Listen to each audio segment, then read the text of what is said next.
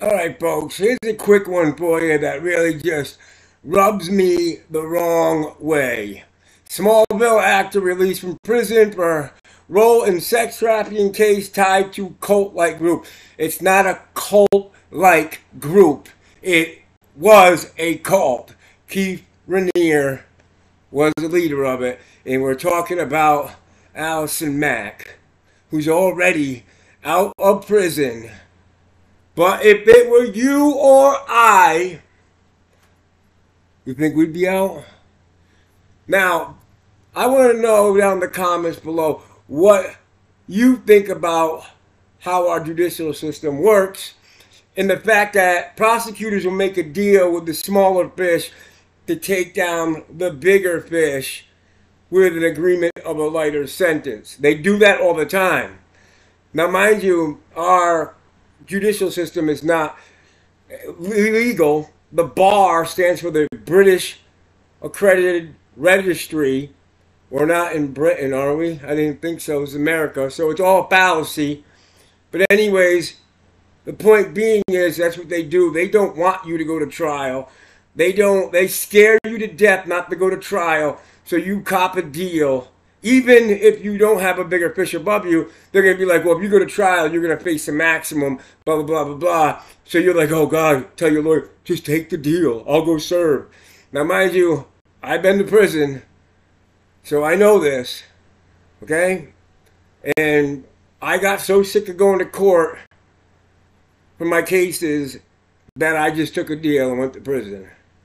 If I knew what I knew now, no way in hell would I have done that. I digress.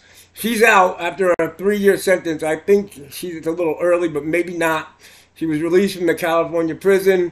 She pleaded guilty in her role in sex trafficking case tied to the Nexium. Hold on. Leader Keith Reynier. Now, she pleaded guilty 2 years earlier to charges of she manipulated women into becoming sex slaves for Keith Reynier.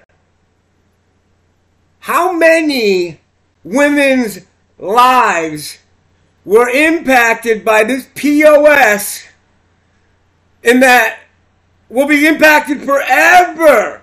Not only mentally, but they were branded to be in this sex cult. Branded. Like a freaking piece of cattle.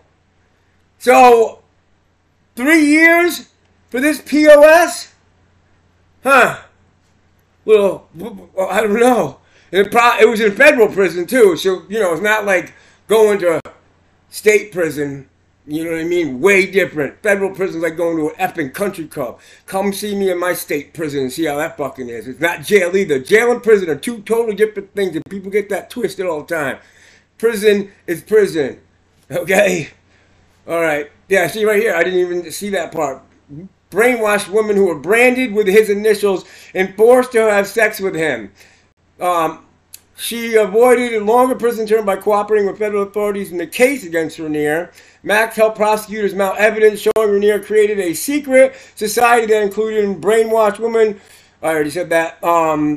In addition, members included a heiress to the Seagram's liquor fortune, Claire Brofman, and a daughter of TV star Catherine Oxenberg of Dynasty fame.